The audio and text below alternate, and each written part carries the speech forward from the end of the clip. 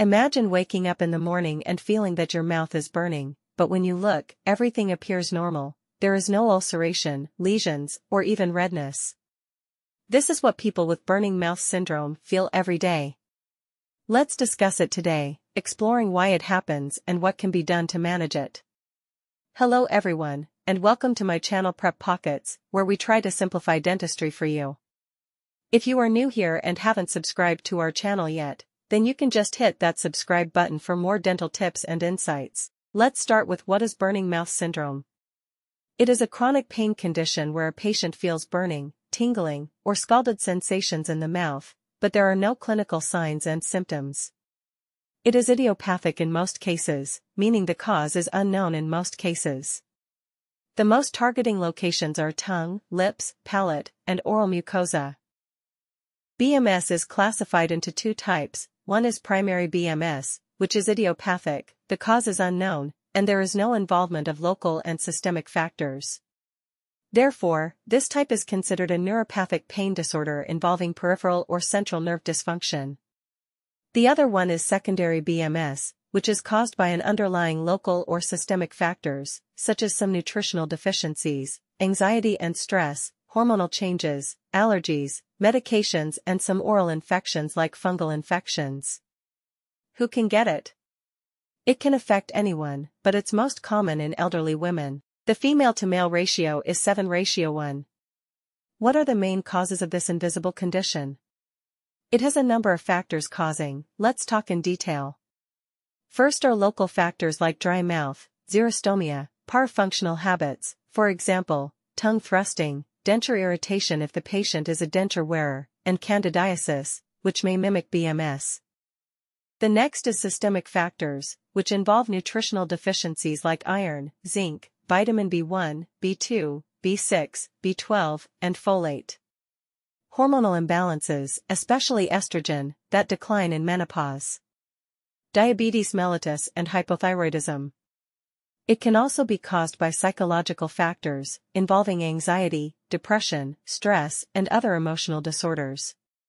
Neuropathic mechanisms involve small fiber sensory neuropathy, trigeminal nerve dysfunction, and central sensitization. How does it represent? Common symptoms include gradual or sudden, bilateral or unilateral, but usually bilateral burning sensation on the tongue, glossodynia, lips, palate, or entire mouth, occurring daily for at least 4 to 6 months, with no visible lesions. There may be complaints of dry mouth, altered taste like dysgeusia or metallic taste, tingling or pain worsening throughout the day, and improving with eating or sleeping. How to diagnose this condition? Because the mouth looks normal in most BMS cases, diagnosis is based on the detailed clinical history of the patient, clinical examination, some laboratory tests such as complete blood count, blood glucose levels, serum ferritin, folate, B12, and zinc levels. Some tests to check levels of hormones like TSH, thyroid-stimulating hormone, and estrogen. Some tests to measure salivary flow rate.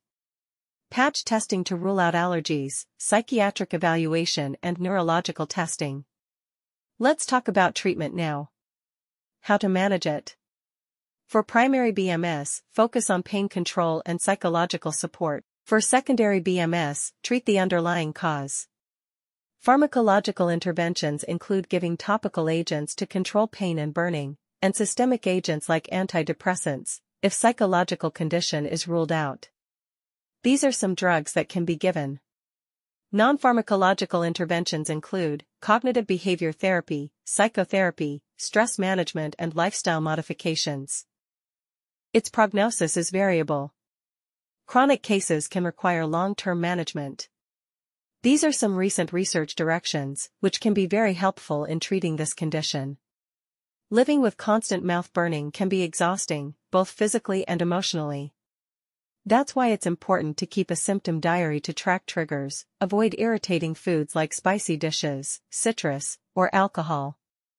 Stay hydrated to avoid mouth dryness. Manage the stress levels. And seek support from others who have the same condition.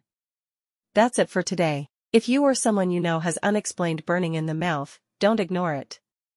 The earlier you get evaluated, the faster you can find relief. Your oral health matters, and so does your comfort. If you found this helpful, like this video, share it with others, and subscribe for more easy to understand dental tips.